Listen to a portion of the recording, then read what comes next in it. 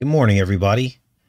Welcome to the channel. We have lots and lots to cover today, so I'm going to go ahead and get started a little bit early. Usually we try to wait a little bit longer, but today we're going to go ahead and get started. Now, we're going to cover some headlines first, and then we're going to get into the cicadas. Understand that some of this cyber information that's coming up is setting everything up for a cyber summer. And expect that the grid will be reset, shut down in places. And I think this is what they're prepping us for as we're starting to hear these stories intensify of these cyber attacks. So be prepared. Okay. Now, the thing that sucks is that summers get hot, right? And if your air conditioning goes out, it isn't going to be pretty. I expect to see some of this being foreshadowed in the new film that talks about us, basically everything going into anarchy and chaos on the 4th of July is when that film releases. The Purge. So we'll keep our eyes peeled on that. But as now we've all begun to emerge out of our quarantines and restrictions, something else is emerging from out of the ground. And those are the cicadas. Now, these are one of the most mysterious insects known to man. The Pilgrims actually called them locusts and believed that they were biblical. Now, before we break down the cicadas, I need to make an important correction from yesterday's show, in which we debunked reincarnation using the scriptures. And then we'll get into a few headlines, and then we'll get into the cicadas. Now, many of you had politely corrected me, and I appreciate when you politely correct me, because I'm not perfect. I make mistakes. About John the Baptist, that he was the spirit of Elijah and not Jesus. And so that was a major mistake, so thank you guys for, correcting me on that. But the logic still stands, that these are rare Holy Spirit inspirations, not widespread, par for the course, every man reincarnates kind of stuff, right? Because if it was, it would be mentioned throughout the Bible. We have one obscure verse that is actually open to interpretation in terms of it being reincarnation, but we don't have any widespread of this happening. So many of you also cited this verse in Hebrews 9:27.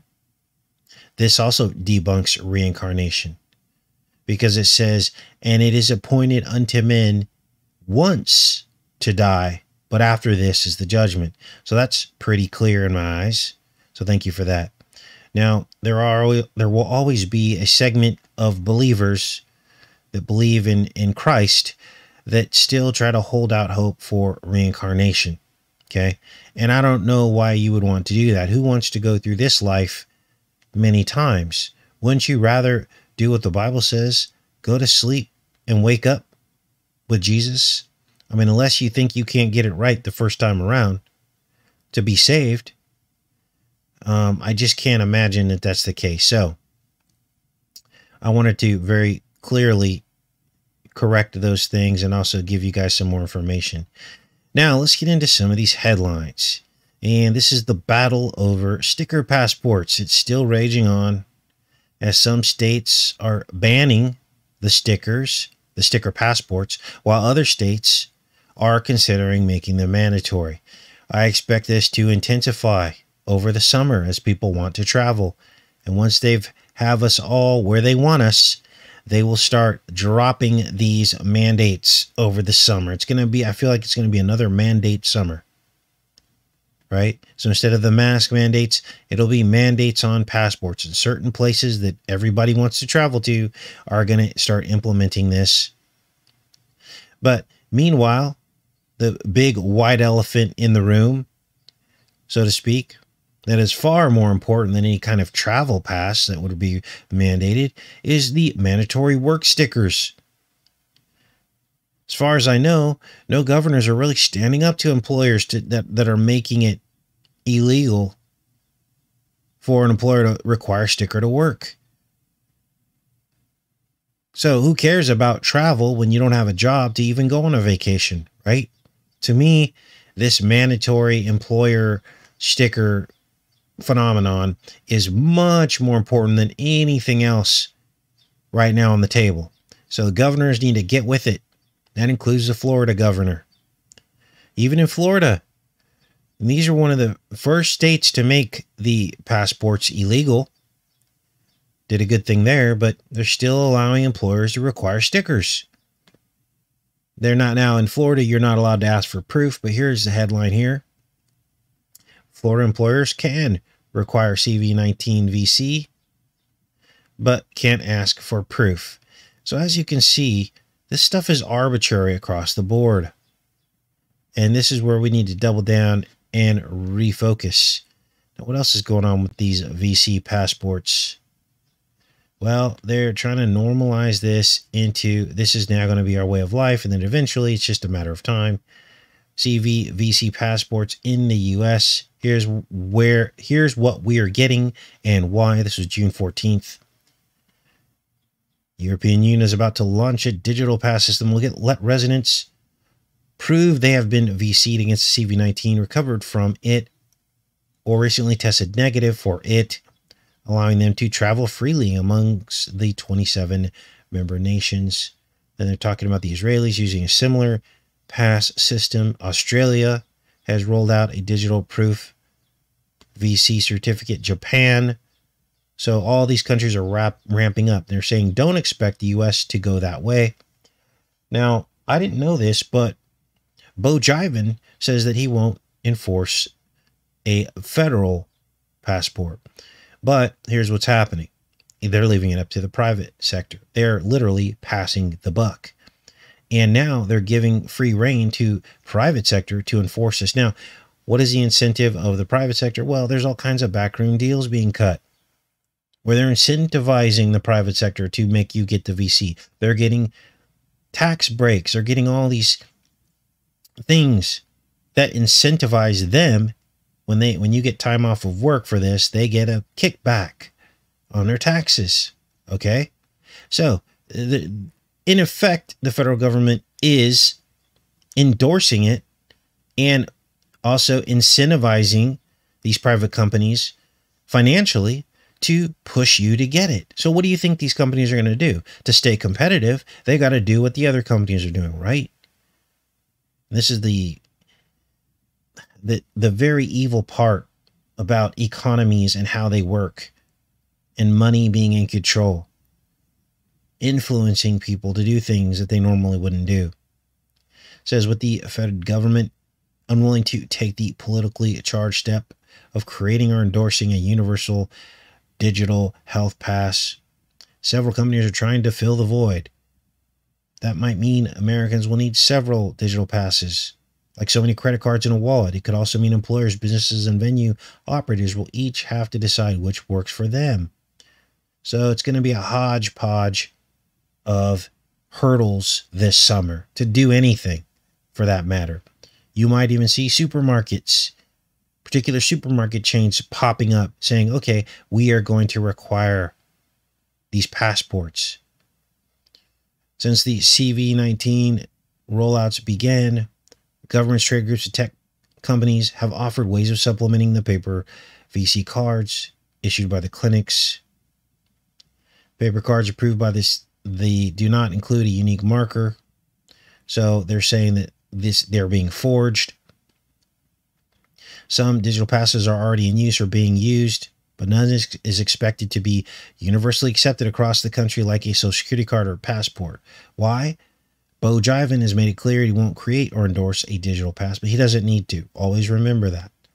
Don't give Jiven a pass just because he's not endorsing a pass, because he doesn't need to. They've already set in place things to help employers, incentivize them to force this on their people.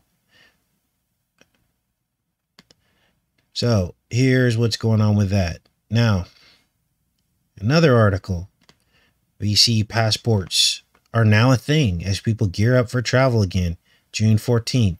So they're putting this in the minds of America that you're probably going to need this with more and more people across the country getting VC'd.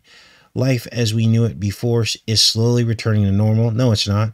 One of the biggest trends expected to take place right now is travel. The number of destinations and countries opening up to tourists again.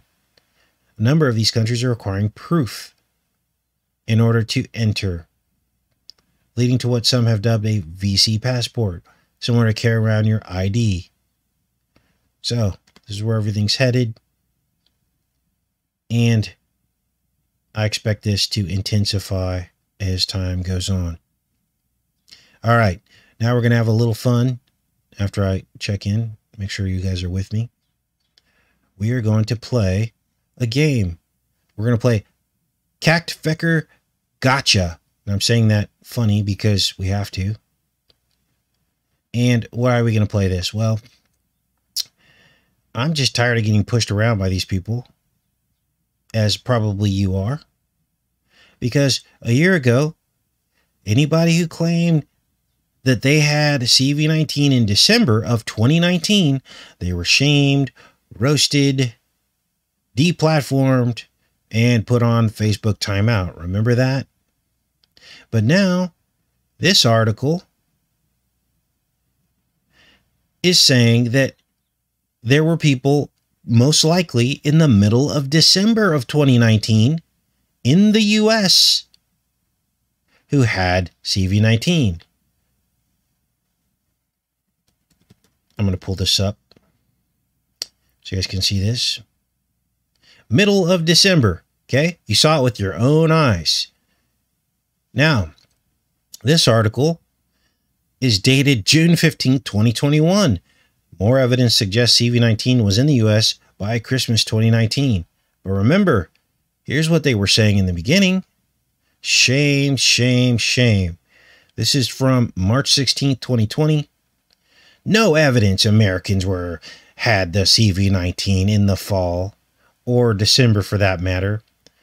It says the first reported case of the Wu-Tang Clan lab was on December 31st. So there's no way that anybody ever, anywhere in America could have had it in December. Unlikely the number that there are any cases in December, given what we know about the course of it and its later symptoms. So, which is it? Were the first cases in mid-December in America, as this article says, by AP, or was the very first case in Wu-Tang Clan? You can't have both. Where did it start? Okay, now, this is very clear backtracking, all right? Now, they are going to say, oh, we didn't have the information. And now, all of a sudden, we can say that this is that it actually occurred in December of 2019 here in America. You guys, a lot of people were saying that they had a really bad flu in the fall and winter of 2019. A lot of people, they said they were weak, they were tired, but they were shamed and thrown off the internet. Some of the stories went viral on Facebook. They were removed.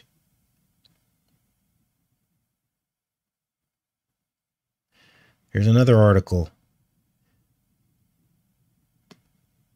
This was from last year. See, hindsight is always 2020. Falsely claimed. False, false, false, false. It's false. There's no way that it started in November or December. See this? People were saying they were sick around Thanksgiving and Christmas. Now, some of these articles, just to give fair balance, say there's no information to support that. But when people try to come out and provide the information that supports that, they get thrown off the internet. Cancel cultured. Right? Now, if there's some kind of error in these old posts and they're outdated, why are they still up? And why are they still confusing people? Or are our opinions and observations just as valid as the authorities, and therefore we should not be punished or banned? for giving our observations or opinions on social media when it comes to things like this? Maybe that's the problem here. Maybe that's what needs to happen. We should be allowed to talk about these things without being thrown off as dis or misinfo, right? That's what I think anyways. So I'll put these links in the pinned comment for the YouTube folks who want to come on and, you know, there's the proof, you guys. Right here. No evidence. And maybe there was no evidence back then, but why is this post still up? Is my question. The cactfeckers, we have to call them. So, let's get into these cruise ships. Because we got a phenomenon going on as these cruise ships are looking... Uh-oh, what happened to my cruise ship article? Oh, it's gone now. Let's refresh this. These cruise ships are basically in some trouble. They're trying to play hardball with American ports. American ports in states that have made VC passports illegal. So, of course, the cruise ship industry is tanking right now. Now, I've been on a cruise. I've been on one cruise in my life. My mom paid for it. This was before CV-19. She begged me to go. She's like, you got to go on this cruise with me. I said, Mom, I'm not really a fan. She's like, well, you know, come on, let's do it. So I went on a cruise with my mom. And it was pretty fun, I guess. But I remember 25 years ago, you guys will all remember these ads you would see on TV. They were almost giving cruises away. For a few $100s, you could go on a cruise. But then what happened on the time that I went, my mom paid a lot of money for this cruise. I think in the several thousands of dollars. And then this was after all of the cruise scares. Remember that started happening with these outbreaks and stuff. And I was shocked that cruises even cost that much after all of the propaganda of everything going on with the scares and the outbreaks on some of these ships. And when I was on the cruise with my mom, she shared with me how much cruises had changed since the early days. Like, for instance, at dinner, she said that it used to be where you had all you can eat seafood. And like basically food was just unlimited. Like nobody was looking or counting. And then they did away with the seafood table. That wasn't there anymore. She said there were like crab legs piled up to the ceiling and stuff. And that just doesn't happen anymore. Now, they probably blame that on some kind of outbreak, of course. She also says that now there are more hidden costs, a lot more hidden costs that there didn't used to be. That they had basically broken this out, all the costs, instead of just paying one set cost and everything covered. She also said there were a lot less singles on cruises. Now, I'll tell you a funny story. I don't know if I've told you guys this story before. Pop back here into the chat while I tell this story. Back then, when I went on this cruise with my mom, I was single. So she's like, son, we're going to find you a girlfriend. And I said, okay, Mom. So we went on this cruise. It was a 10-day cruise. It was a long cruise. And so we look every day they would give you this like little agenda for the cruise. They'd stick it in your door, your cabin door. You could pull it up and see all the activities on the ship, right? So my mom would run to the door and pull this thing off of there and go, okay, let's look for any singles events. She just kept looking, and every day we'd look, and there was no singles events. Now, you guys know I'm not a night person.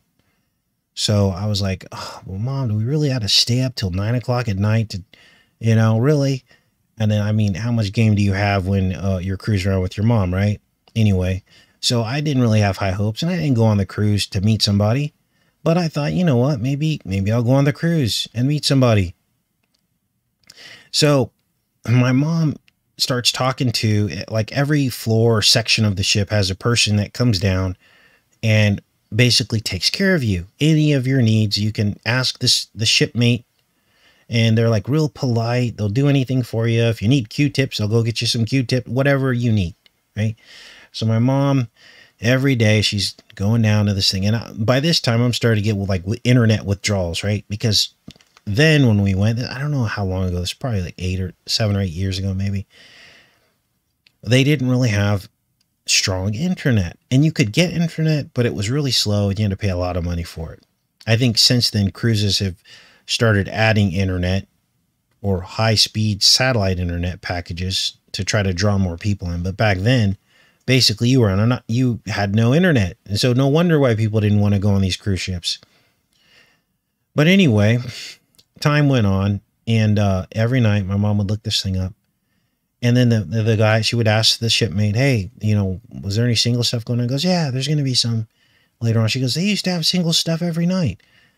She asked the guy, well, what happened? Why aren't there any singles things? He goes, ma'am, singles don't go on 10-day cruises anymore. Too much time out of work. They don't have internet. They can't work. They can't check their phones. And he goes, the singles all go on like the shorter cruises, like 2-day cruises or 1-day cruises. She's like, oh man. She's like, really? And he's like, yeah, sorry. So finally, my mom pulls up this singles night. There was one singles night for the entire cruise. And of course, it was for the people that swing all different kinds of ways, the LGBT community. There was no straight singles night for the cruise. My mom was so angry. She said, she goes, what is this? You don't have a regular singles night? He's like, no, ma'am, we don't. So this is the state of affairs. And this was like 10 years ago, 7 or 10 years ago. So you can imagine what things are like now. So I wanted to tell you that story just to give you a snapshot into what's going on in the cruise ship industry. And you would think that they would start to loosen up some of these restrictions, right? You would think that they would be better and try to cooperate with some of these ports when it comes to CV-19 and the sticker and the whole passport thing. I mean, in this case, I think all the fear and inconvenience that have been pumped into people over the decades about cruise ships is what's driving this.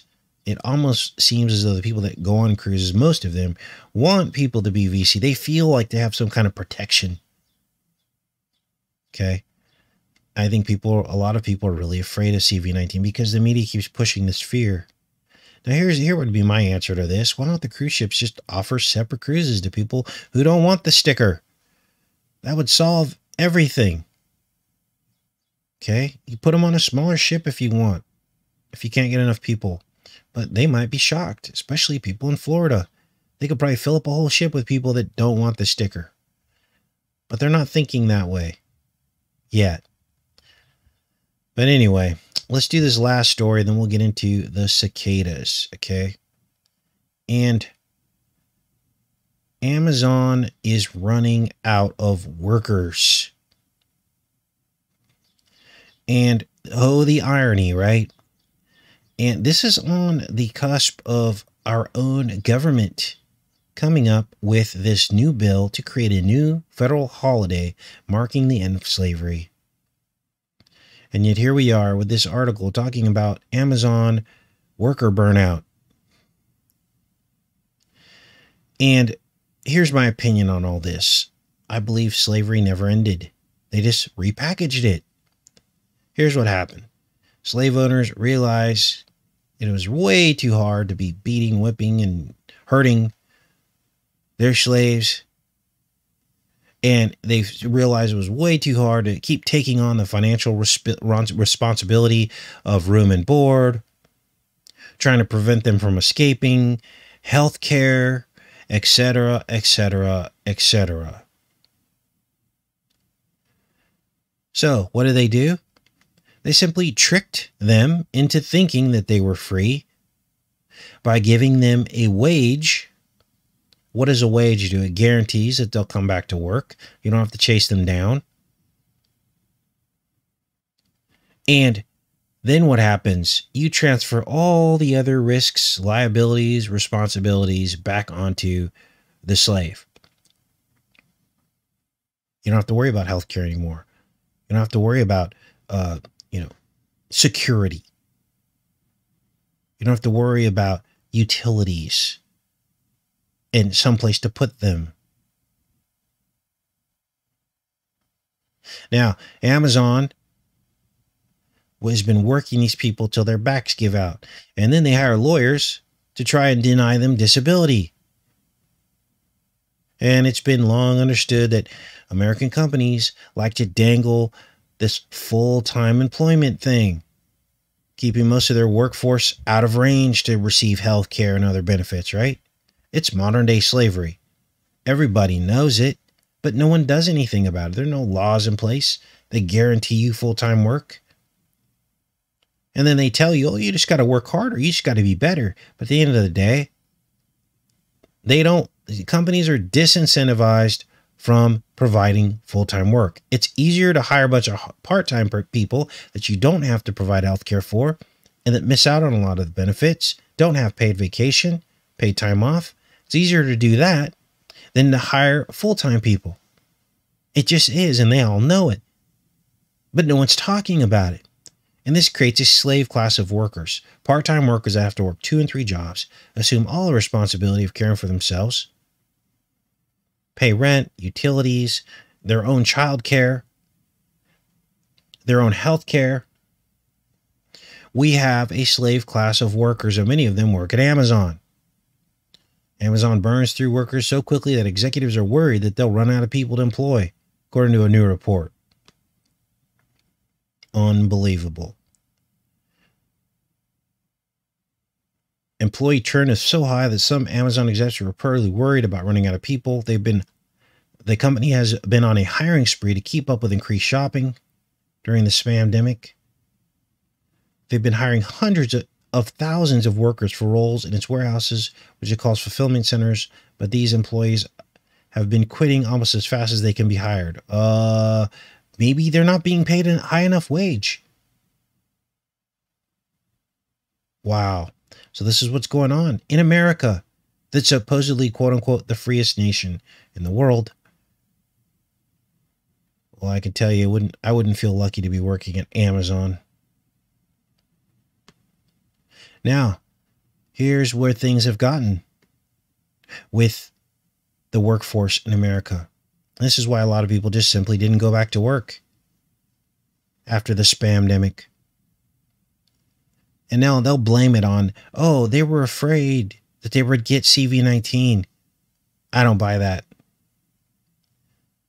Because we live in a country now where it's acceptable for workers to mistreat their employees.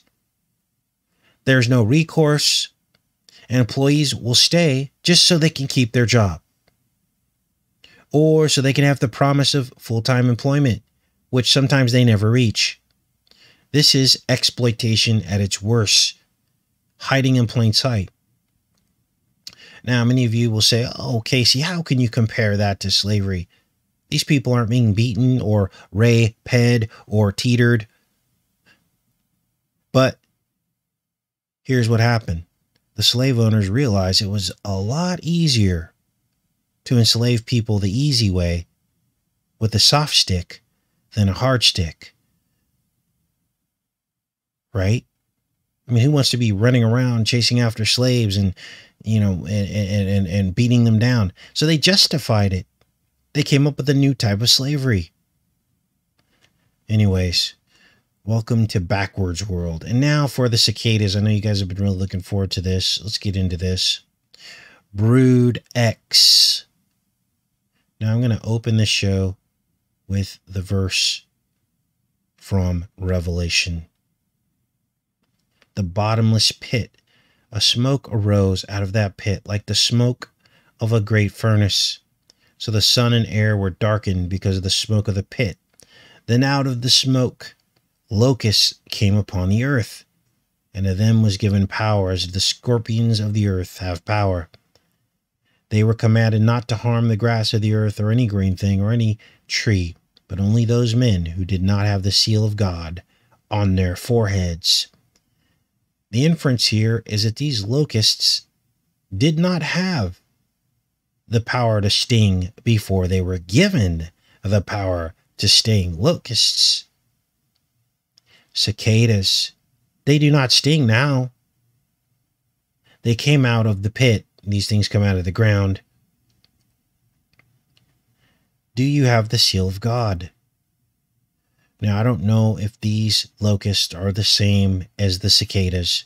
They probably are not.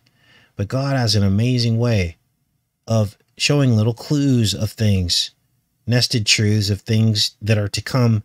He reflects them in nature. And maybe that's what these cicadas are. Now, the Puritans of the 1600s were the first in America to see the cicadas. They called them locusts, and they believed that their emergence was biblical, probably looking at Revelation. Now, let's learn a little bit about cicadas. There are 3,000 cicada species on Earth, but only 7 of those species are what are called periodical cicadas, which are unusual in that they come out every 13 to 17 years. So imagine 3,000 species of cicadas.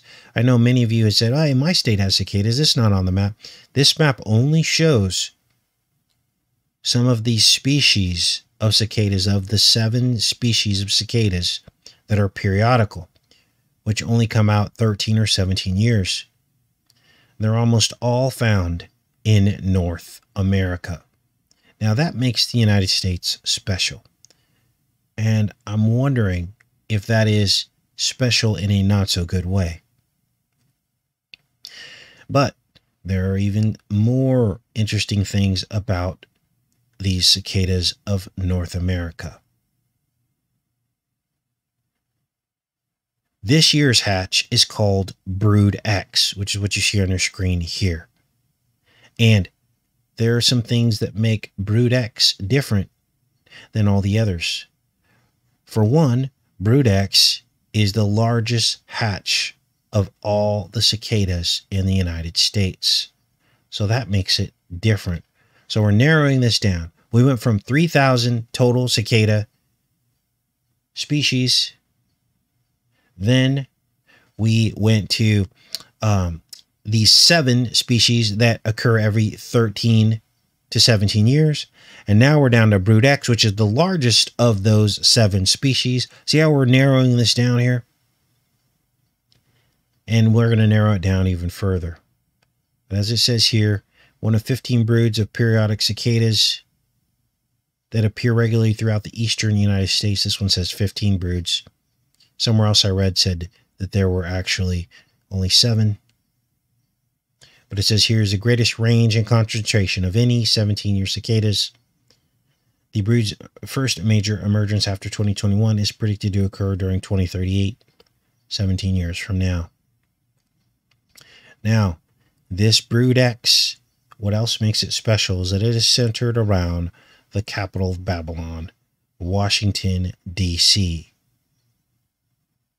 Another thing about this is that this Brood X seems to have a beginning. When we look at the history of this, remember the Pilgrims saw an emergence of cicadas in like the 1600s. But this brood seems to have a beginning. Brood X appeared in 1715. As you can see here. It says in 1737, botanist John Bartram wrote a letter that described the periodicity, can't even say that word, of the brood's emergences, and his 1732 observations of the insects' insertion of their eggs into the small branches of trees northwest of Philadelphia. Bartram later recorded in greater detail within 2 manuscripts the brood's May 1749 appearance. This guy, a Swedish naturalist visiting Pennsylvania, observed in late May an emergence of Brood X when reporting the event in a paper that a Swedish academic journal published in 1756. He said these things about it. He described documents that had recorded in Pennsylvania the emergence from the ground of large numbers of cicadas during May 1715 and 1732. He noted that the people who had prepared these documents had made no such reports in other years. So this marks 1715 marks the beginning of Brood X. Now, why is this important? Well, because including this year 1715 and including the current year we're in of this brood and its hatch in 2021, I counted 19 hatches, and 19 is a special number. Those 19 hatches from 1715 to 2021 span 306 years. Now, the next hatch, again, will be in 2038, and I believe this will mark the end of the Purple Rain Rainbow timeline, our world history timeline. Now, let's get into this number 17, because there is something very special about this number. We touched on this yesterday's show, but I want to dig even deeper into this number 17. So I think there are some clues here. I'm going to pull out our handy dandy writing tool here, right on the screen, so we can document this. This is very important. Put it in red.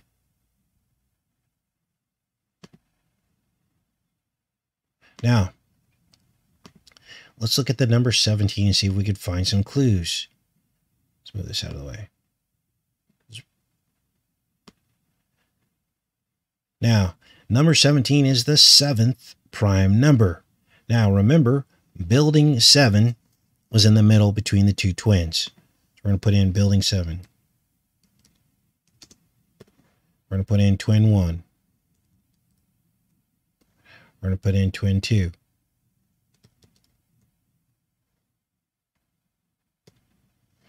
Now, why are we talking about this? Well, Jesus, I believe, was the 5-pointed man.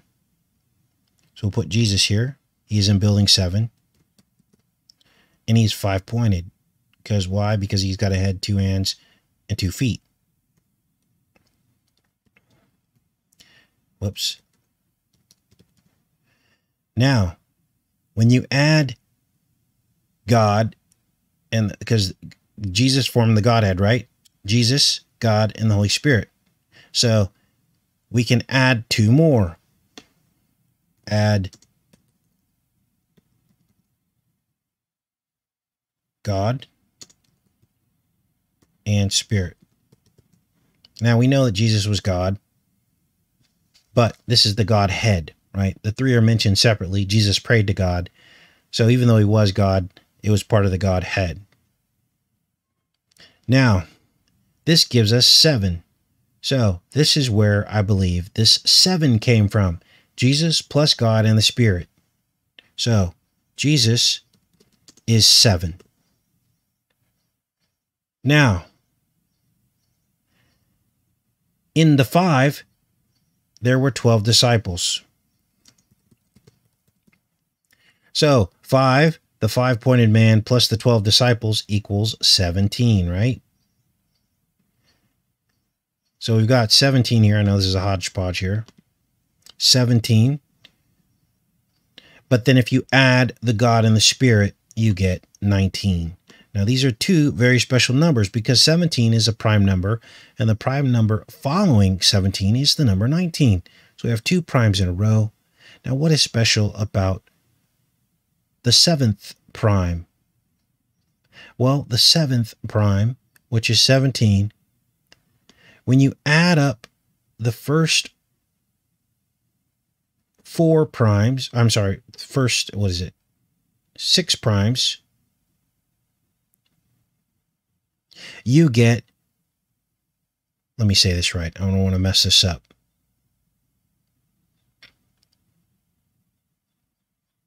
Okay, 17 is the only prime number which is the sum of the first 4 consecutive primes. So you got the numbers 2, 3, 5, and 7.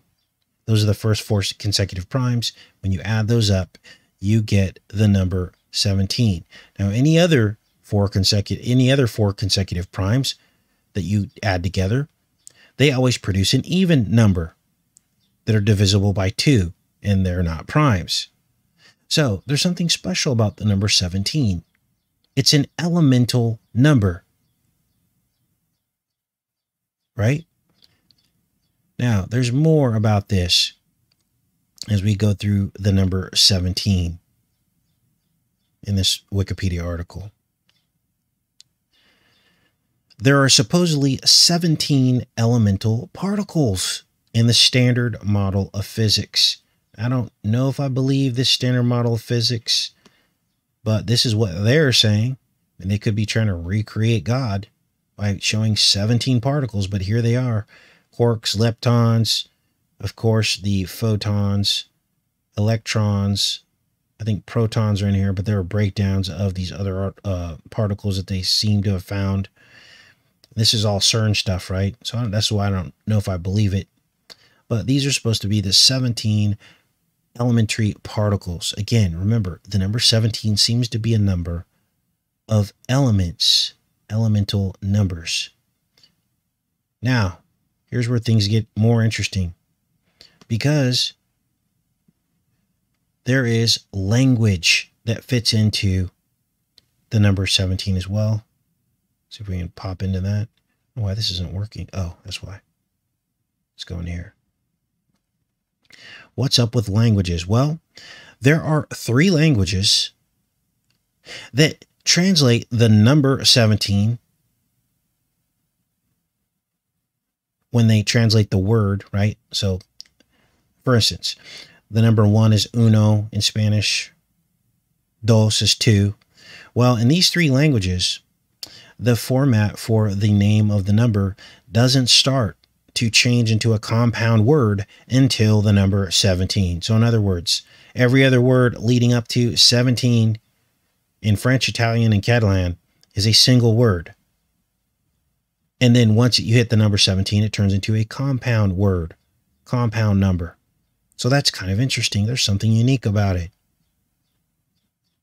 So there's one other thing in here that I thought was of interest about the number 17.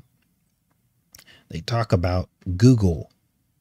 Now this Google number, let's look it up on the page here. The sequence of residues of a Google or Googleplex, which is a very, very large number, for n equals 1, 2, 3, agree up until the n equals 17. So this is just mathematics. But as you can see, there's something very weird about the number 17. So I pulled up these things so we can try to break down what is going on with these cicadas. Here's the number of years of Brood X. We're in the 19th cycle now. 2038 will be the 20th cycle. Here they are here. Now these things are very, very loud. And they're saying that there's trillions of these things. Trillions. Not billions, trillions.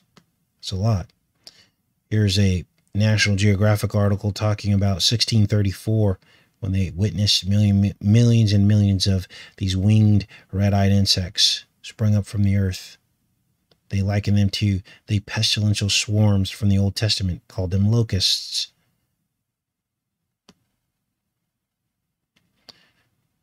Biggest of the 15 known periodical cicada broods is Brood X, which is going off right now. Here's some pictures. The red eyes are disturbing, I think. Now again, these things don't sting yet, but what if these are the bottomless pit, and what if they are given the ability to sting? Only those without the mark. Makes you wonder, right?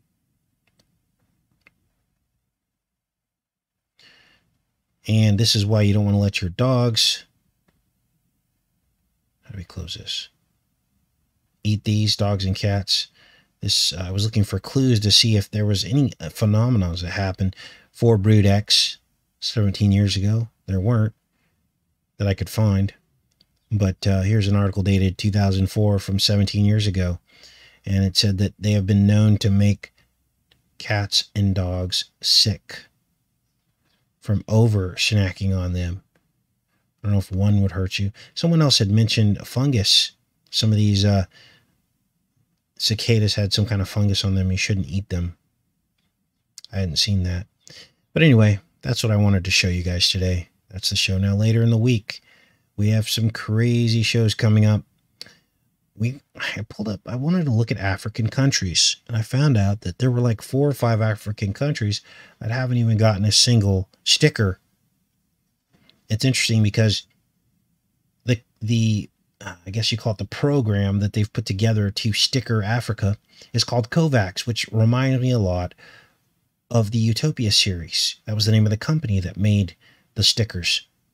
So, amazingly, those 5 countries that didn't get the sticker are not having a problem with CV-19. So, is it really the stickers that's helping to eradicate CV-19, or is it something else? So, we're going to look at those 4 countries. We're going to look at statistics on that. Also, I'm working on, do I have it pulled up here? I don't have it open yet. I'm working on Manifest, the series that was kicked off of, I think, NBC and then picked up by Netflix, and it has now become like the number 1 or 2 Netflix show. So we're going to break down Manifest. Now, Manifest is full of outright biblical references. It almost comes across as a Christian-friendly series, but I know there's always going to be a zinger in the end. They don't just let us slide by with that kind of stuff, with mainstream content like that. So we'll take a look at it. But already I noticed that the date that these people go missing on this airline is April 7th, which is 7-4 in reverse, right? 4-7 is 7-4, which is the 4th of July. Now, this series came out in like, I think 2018, somewhere around there. So we're going to take a look at that. I'm in like the 3rd or 4th episode. I think it went 3 seasons. We're going to see what we can find in Manifest. Manifest is about this flight that goes missing for 5 years. Goes missing in 2013. It doesn't come back till 2018. And all the people that they love, some of them have died, some of them have moved on. And so the people that come back have to deal with all this change. But something else happens. They've been gifted with some kind of ability to kind of like foresee things before they happen, or to know things outside of their own physical experience that help them to solve crimes and prevent other people from getting hurt and things like that. So we'll stick with Manifest and see where that goes. But I've already got some clips pulled up on it, so we'll do some kind of show on it. And now let's go into the chat. Appreciate everybody showing up this morning. I love how our morning group shows have grown so much. I really appreciate it. I appreciate all of you. 74 means guardian angel and Jesus. Thanks, Lines and Lines.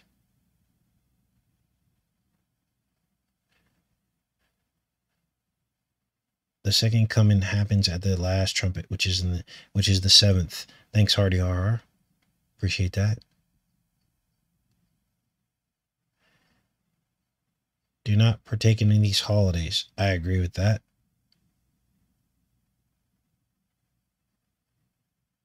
So did you guys understand that whole lesson that we did on how Jesus fits into the number 17?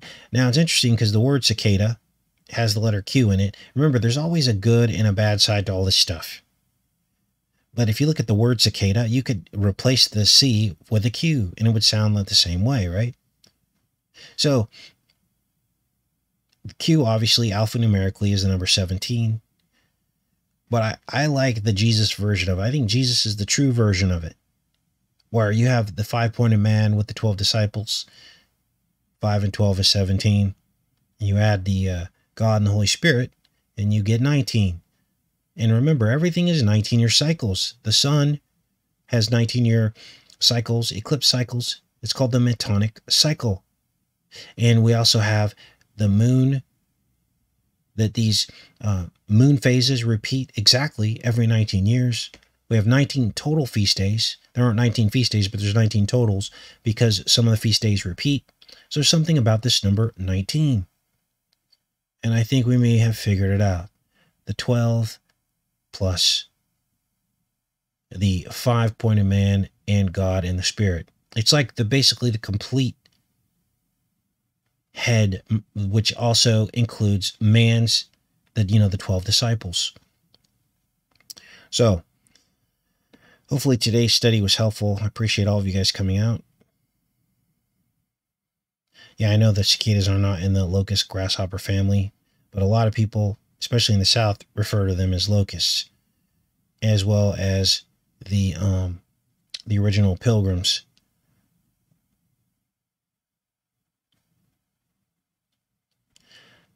All right.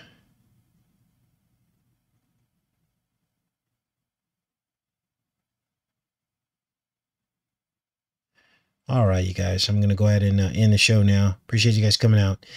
Have a great rest of your day, and I'll see you in the morning.